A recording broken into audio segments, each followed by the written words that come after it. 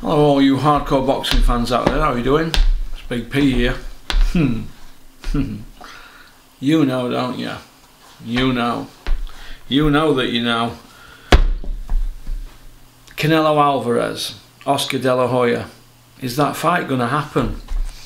Well, stranger things have happened in boxing, haven't they? Stranger things have happened. For example, we've had Frank Maloney turn into a woman. Oh yeah, we have, haven't we? We've had Don King at the top of the pile for years. He killed 2 people. We've had Eddie Hearn with his $1 billion from DAZN.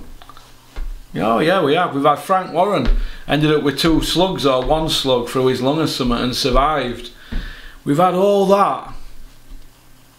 So why can't we have Oscar De La Hoya against Canelo? I mean, they're talking about Mike Tyson, aren't they, against Roy Jones. We had Larry Holmes against Butterbean. The great Larry Holmes against Butterbean. So I'm sure we can have Canelo against Oscar De La Hoya. Oscar will just take his loss, won't he? But bank millions, and who knows, they might repair they might be able to repair the relationship. I don't know. But let's call it. I don't know whether to go for Eric Cantona. Look, I think we'll sack it. I don't want to be a gimp from Gimpville Island. Otherwise I'd have to get a boat over to Beanville Island.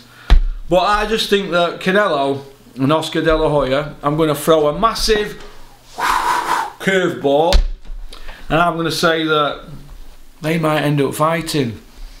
And why will they end up fighting? Well, they're going to get a ton of PR now, aren't they? There's going to be fake beef, or intense beef, is it? Or laughing luncheon meat, or what's the other one? Sexy spam, you know, or shrimped out squid, whatever you want to call it, corned beef.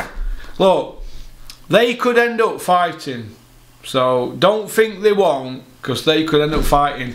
Oscar will just jump on floor only after 3 or 4 rounds. He'll have a bit of a move around, and you'll all be drawn in by it, and Oscar will be doing videos, stronger, faster, quicker than a speeding bullet. We'll get all that carry on, and Canelo, he'll be saying, oh, I'm not sure about coming down from 175 to 165. They'll be coming out with some baloney to sell it, so trust me. But I don't know. You saw my video yesterday, you saw what I said. I said that Al Heyman's waiting in the wings for Canelo. It's the only place for him to go now, isn't it? That's the only place he can go. So who knows, Oscar might have to dust them 10-ounce gloves off and get at it with Canelo. So, over his last fight, Manny Pacquiao punched him all over the place. Well, what's Canelo Alvarez going to do to him? But would anybody buy it? Yeah, 2 Mexicans going at it. So, or is he Mexican-American, and he can... De La Hoya, his dad's Mexican, so they'll end up going at it, I think, in the ring, and then it'll be friends to the end. There'll be fake beef, intense corned beef, or whatever it is, or fake corned beef, and then it'll be hugs after, and then they'll go again.